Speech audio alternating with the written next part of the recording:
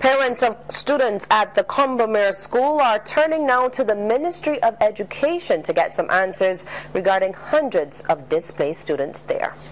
The parents are hoping to get some action in response to their pressing concerns.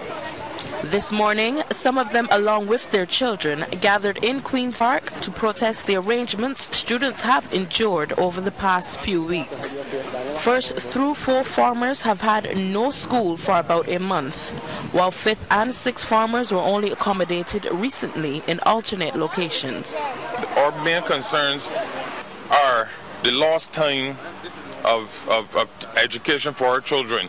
This is 4 weeks that they've been out. This week will make 5. Even if we throw away the last, it'll still be 5 weeks without any structured teaching for certain our 1st to 4th formers, and for our 5th and 6th formers in a disjointed manner at other locations. And we would like to know, one of the questions we wanted to get have highlighted is what is going to be done about that, those 5 weeks of lost time.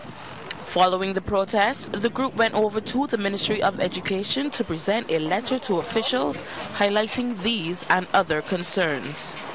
Among the concerns are also the marking of school-based assessments and the possible effects on the students' futures.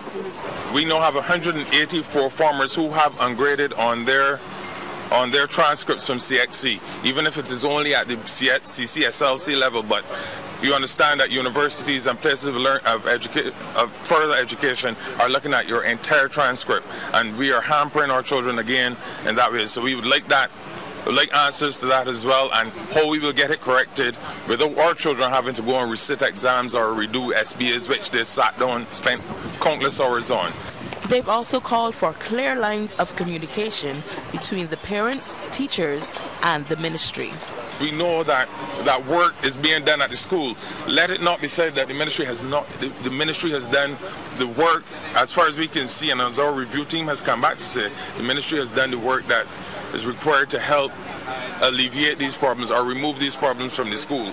The problem is that it has taken time, and in that time, our children have been left squandering. We've had nothing. I mean, you can ask the parents and they will tell you 1st, 2nd, 3rd, and some 4th formers have not heard anyone.